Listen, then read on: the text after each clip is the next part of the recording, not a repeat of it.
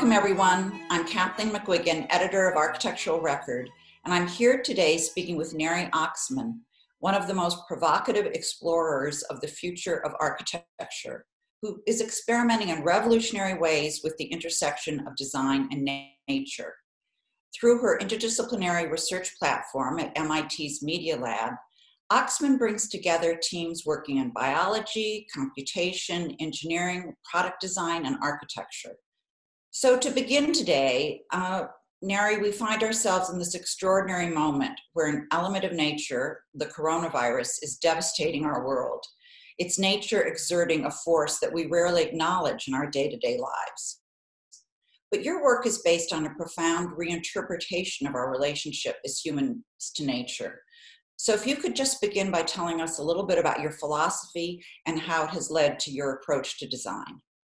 Neri? Material ecology started as a research approach to the work that we've been doing at the lab, and slowly have become to define a field in architectural design that considers nature as client, or really nature as the epicenter of the architectural endeavor. In that approach, the architect can no longer solely or merely think about the product itself and the user as, or the human as the sole user of the product, but rather an entire ecological niche, an entire environment that surrounds the product and the building as the client. That means, of course, that the palette of materials and the palette of forces and conditions that inform the built environment is much wider in range. It also incorporates forces that are invisible, very much like the forces that are being expressed through the pandemics, very much like the forces that are being expressed by global warming and climate change. Those are forces that are invisible to us, yet their impact becomes visible by the day. And so as architects, we now have to exercise or practice a much wider, broader, and deeper lens by which we view this fusing between the built environment, the natural environment, and the biological environment. Material ecology is more akin to growing than building. When we enter architectural school, when we study how to design a building or even a simple product, we're used to defining or designing that product in 3 dimensions, the X, Y, and Z of the physical space. Nature obviously operates in a matrix of dimensions that far exceeds these 3 dimensions of space, X, Y, and Z. These dimensions can include forces such as load and temperature, heat flux, variations in humidity, viral forces, microbial forces.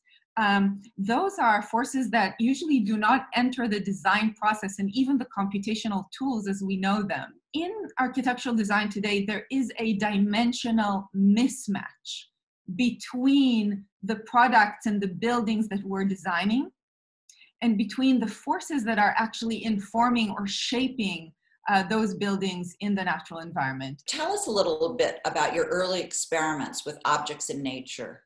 So what's so unique about objects that are grown objects, artifacts that have been grown by the natural world and biological artifacts, is that they are multifunctional. And they're made of material systems that vary their properties continuously and gradually as a function of the type of performance, structural, environmental, that they perform. In the built environment, unlike the natural environment, we tend to separate between materials and their performance. We use concrete and steel for structural performance.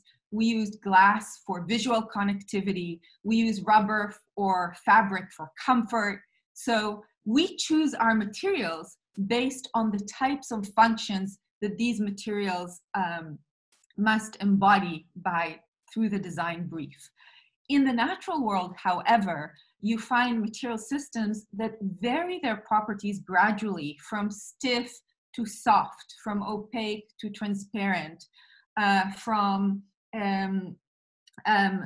strong, very strong materials to, again, rubber-like materials. within within their volume element or within their surface element. What kind of tools might we be able to invent to fabricate materials that vary their properties gradually and allow us to create multifunctional objects, building skins that act both as barriers that are structurally sound and as filters that can filter air, that can filter heat, control temperature, regulate, be thermally regulating, etc. And so this is the goal. How to create these multifunctional material systems and what technologies must we invent that enable us to generate these multifunctional systems. One example is agua hoja. The two most abundant biopolymers are cellulose, which makes up half of the plant kingdom on our planet.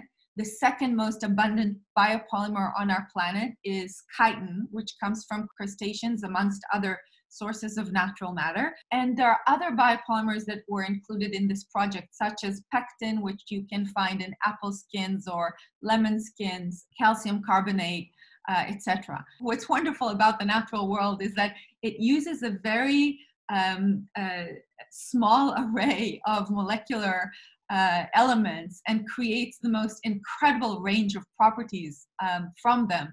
And this is what we did with the platform. The robotic arm basically mixes between those biopolymers, cellulose, chitin, pectin, and calcium carbonate, to generate a wide range of material properties that vary in their mechanical properties, again, from stiff to soft, and their optical properties, from opaque materials to translucent, almost transparent materials. With agua hoja, we're not fully transparent yet, but we're getting close. The beauty of the platform is it allows you to do what we call parametric chemistry. It allows you to use the power of chemical interactions in a molecular scale using a robotic arm that creates large-scale components, architectural sized components, and control mechanical and optical properties within those components. So with agua hoja, we design a 5-meter tall architectural pavilion that's made entirely of these natural biopolymers. And so everything is designed. Where do we want the pavilion to be structurally sound? Where do we want the pavilion to be soft? How do we want the pavilion to decay upon contact with the rain? How do we want the pavilion to take wind load? How do we want the pavilion to distribute light? Do we want to incorporate microorganisms in the printing platform that would allow us to generate a photosynthetic response in the pavilion's facade? So we start with nature-inspired design and we end with design-inspired nature, a place where we are actually designing that nature. So we start with computational processes and algorithms that are informed and inspired by the natural world. We move from nature-inspired to nature-informed to using actually natural materials we find in the natural environment, to, in the end, designing nature herself, using actually synthetically engineering DNA in order to create new types of biological materials where the differentiation between man-made and nature-grown is obliterated.